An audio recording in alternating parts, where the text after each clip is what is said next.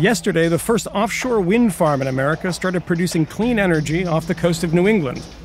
Coastal turbines have been difficult to get off the ground in the U.S., but these 5 alone will power 17,000 homes. And the wind energy industry is the fastest growing job sector in the country. Arielle Duhaime-Ross went to get a closer look. This is the first offshore wind farm in the U.S. We're very lucky. And this is Jeff Grybowski, the CEO of Deepwater Wind, the company that built and operates it. What does it mean to finally have an offshore wind farm in the U.S.? It means a lot because we have a huge clean energy resource off of our coast. And to date, we have not tapped into it. Who exactly will benefit from this specific offshore wind farm? So these 5 turbines are going to produce enough energy for about 17,000 homes. Most of the energy that we produce will end up on the mainland, but we will also produce essentially all of the energy that the people on Block Island will need.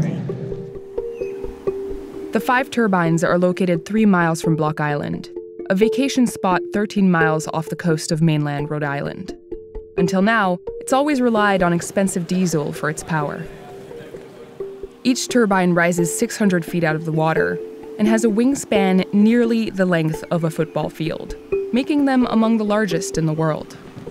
Deepwater financed the project through a combination of domestic and international energy investors, along with government subsidies in the form of tax credits.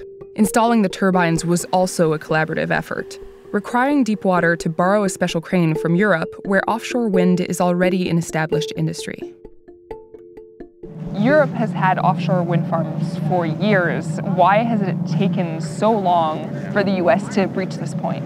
Many European countries made a decision, a very conscious decision, to develop this new renewable energy resource. We don't have that kind of national energy policy in the U.S.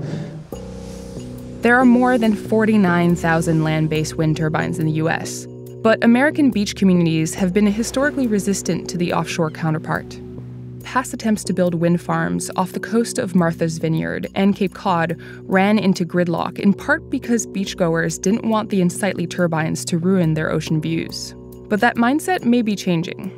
There are people who don't like to look at wind farms, and those are folks that I'll probably never change their opinions. But we have a really high level of support, and we have an island here in Block Island that's very conservation-minded, and for the most part, those folks love the fact that they're getting their energy from a renewable resource. According to Tom Kiernan, the CEO of the American Wind Energy Association, this shift in attitude is good news for coastal cities. There are some advantages. One is, boy, it blows like the dickens out here, and so we are able to have much taller, larger, more powerful turbines, and they're very close to population centers.